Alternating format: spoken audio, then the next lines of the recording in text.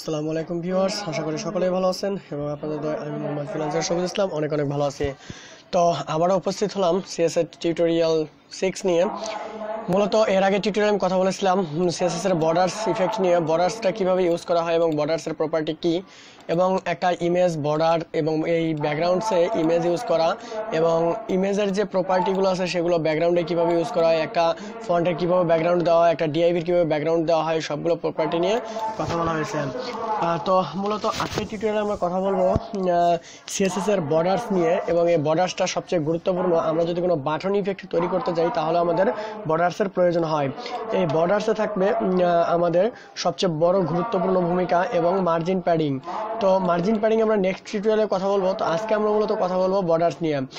তো ভিউয়ার্স, কথা না বাড়িয়ে চলুন শুরু করা যাক। তার আগে একটা কথা বলে নিই, আপনি যদি আমার চ্যানেলে নতুন থাকেন তো অবশ্যই সাবস্ক্রাইব করবেন, পাশে থাকা বেল বাটনটি অবশ্যই বাজিয়ে দিবেন। তো লেটস গো স্টার্ট ইট নাও। তো ফার্স্ট অফ অল আমরা আমাদের নোটপ্যাডে চলে যাব এবং এখানে আমাদের যে ফাইলটাতে আমরা কাজ করতেছিলাম সেই ফাইলটা থেকে index.htmlটাকে ওপেন করে নিব। তো ওপেন করে নিয়ে এটাকে আমরা কাজ শুরু করে দিব। তো কাজ করার জন্য তো আমরা এখানে ফার্স্ট অফ অল শুরু করে দিব। তো মূলত আমরা এখানে পি ট্যাগ দ্বারা শুরু করব, যদি একটা পি ট্যাগ নেওয়া হয়, এবং এই পি ট্যাগের ভিতরে একটা ক্লাস ইউজ করব। তো এই ক্লাসটা হবে আমাদের কি, যে কালার আমরা প্রপার্টি ইউজ করব সেই প্রপার্টি অনুযায়ী আমাদের ক্লাসের নামটা ইউজ করব। তো প্রপার্টি যদি আমি কালার দিয়ে থাকি,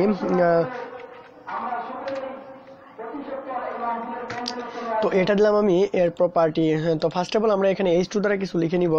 তো H2 দ্বারা কি লিখতেছি আমরা, যে দি বর্ডার স্টাইল প্রপার্টি।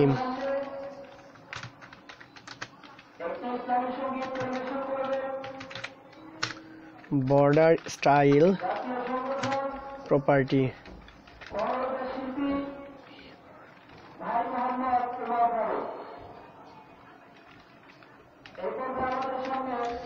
তো আমি লিখলাম কি, দি বর্ডার স্টাইল প্রপার্টি। তাহলে এই প্রপার্টির ভিতরে আমরা ক্লাস দ্বারা একটা এখানে লিখব কি, এখানে লিখব যে বর্ডার স্টাইল।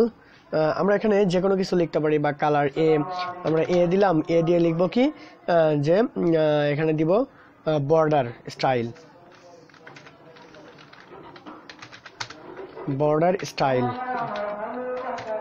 বর্ডার স্টাইল ওকে। তো এই বর্ডার স্টাইলকে আমরা এখন এর বর্ডারটা ইউজ করব, যে আসলে এর বর্ডারটা কিভাবে ইউজ করা হয়। তো এটাকে কন্ট্রোল সি দ্বারা কপি করে নেবেন। কপি করে নিয়ে হেডারের ভিতরে আমরা মূলত সিএসএসটা ইউজ করব।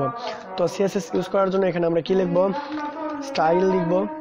তো স্টাইলের ভিতরে আমরা আমাদের সিএসএসগুলো ইউজ করব। তো সিএসএস করার জন্য আমরা ক্লাস ইউজ করছি। ফার্স্ট অফ অল ধরবো পিকে।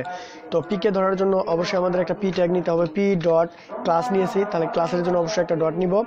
ডট নিয়ে আমাদের প্রপার্টি হবে কি, তো এর ভিতরে আমরা লিখতেছি কি, যে আমরা এর ভিতরে লিখবো হলো বর্ডার স্টাইল।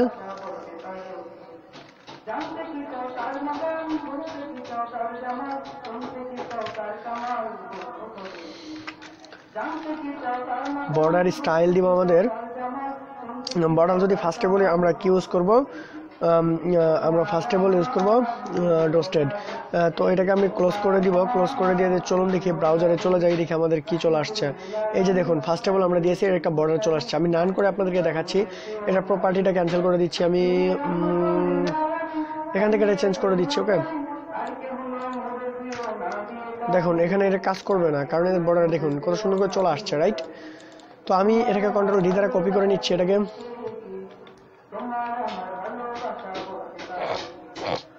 তো আমি এখানে ক্লাসগুলো শুধু চেঞ্জ করব, আর বাকি আদার্স আপনারা এখান থেকে চেঞ্জ করে শিখে নেবেন। আমি সময় শর্টকাট করে সবগুলো শেখাচ্ছি। ওকে, তো ফার্স্ট অফ অল আমরা এটাকে করলাম। তো দেখুন সবগুলোতে এরকম চলে আসছে, বিকজ আমাদের এই ক্লাস নামটা একই দেওয়া হয়েছে। তো এখানে আমরা ডিফারেন্ট ক্লাস নেমগুলো ইউজ করব।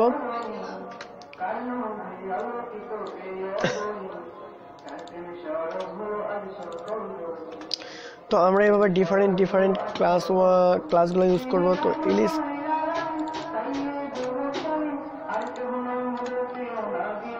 ওকে, এখন আমরা এখানে ডিফারেন্ট ক্লাস নেম ইউজ করব।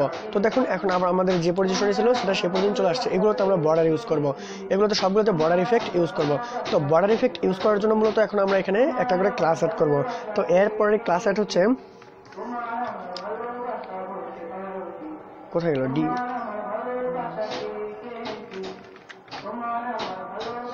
তো এই ক্লাসটাকে এখন আমরা কাজ করব। তো এই ক্লাসটাকে কাজ করার জন্য এটাকে নিলাম, তো নিয়ে পি ডট ক্লাস নেম দিলাম। ক্লাস নেম দেওয়ার পরে এখানে আমরা লিখতেছি বর্ডার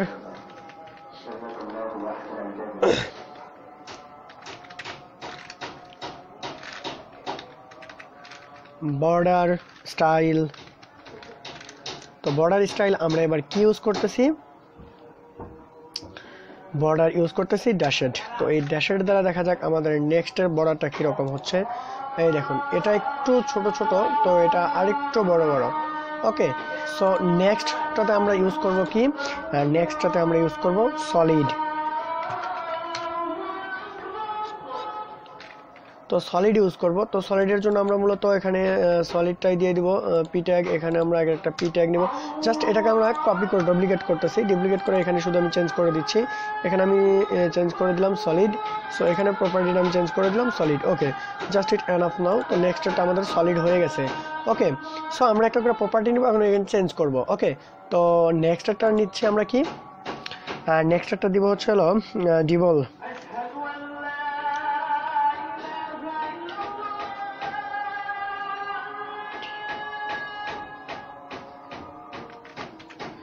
তো ড্রাবলের এখন একটা প্রপার্টি আমরা এখানে ইউজ করব। তো এটাকে আমরা কন্ট্রোল ডি দ্বারা কপি করে নিব। কপি করে নিয়ে এখানে আমরা ক্লাসটা অ্যাড করব।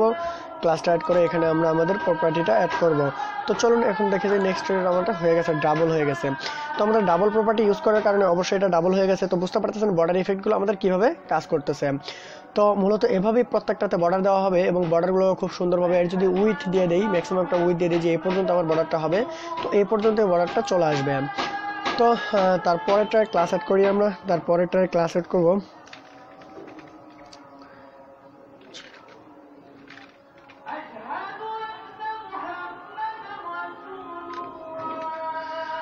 গ্রোভ অ্যাড করব। গ্রোভ তো কন্ট্রোল সি দ্বারা এটাকে কপি করে নেব, এটাকে ডুপ্লিকেট করে নেব একটাকে। তো ডুপ্লিকেট করে নিয়ে এখানে আমরা ক্লাসটা অ্যাড করে দিব এবং এখানে আমাদের প্রপার্টিটা অ্যাড করে দিব। ওকে, তো চলুন দেখি আমাদের প্রপার্টি অ্যাড হয়েছে কিনা। এই যে গ্রোভ হয়ে গেছে।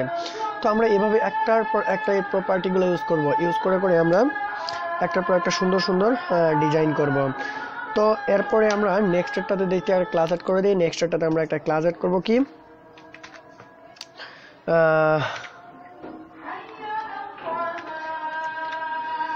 তো নেক্সটটাতে আমরা একটা ক্লাস অ্যাড করলাম।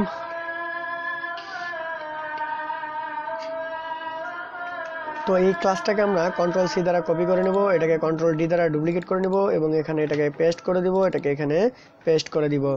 তো কন্ট্রোল এস দ্বারা সেভ করব। নেক্সট আমরা ব্রাউজারে যাব, এটা চলে আসছে। It's very very nice.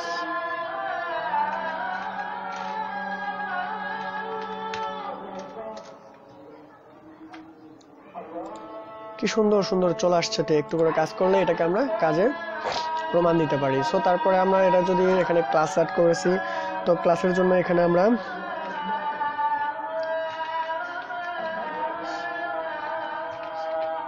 Insert use করব। তো ইনসার্ট ইউজ করার জন্য এখান থেকে আমরা কন্ট্রোল সি, এটাকে আমরা ডুপ্লিকেট করব। ডুপ্লিকেট করে এখানে আমরা এটাকে পেস্ট করব এবং এখানে প্রপার্টিটা চেঞ্জ করে দিব।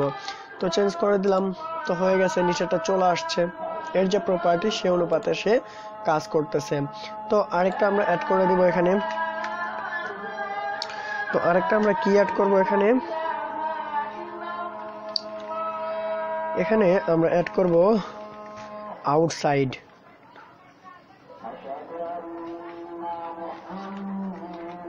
তো সুন্দরভাবে স্লোলি আপনাদেরকে দেখানোর সুবিধার্থে আমি স্লোলি কাজ করতেছি। তো আউটসাইড দিয়ে এটাকে কন্ট্রোল ডি দ্বারা ডুপ্লিকেট করে নেব। এখানে আমরা প্রপার্টিটা চেঞ্জ করে দিব। তো প্রপার্টি চেঞ্জ করে দিলে আমাদের আউটসাইডটা চলে আসবে। তো আমাদের আউটসাইডটা চলে আসবে।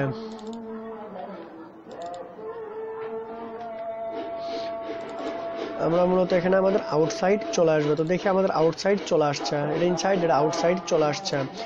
তো তারপর একটা প্রপার্টিতে আমরা ইউজ করতেছি কি, নান ইউজ করব।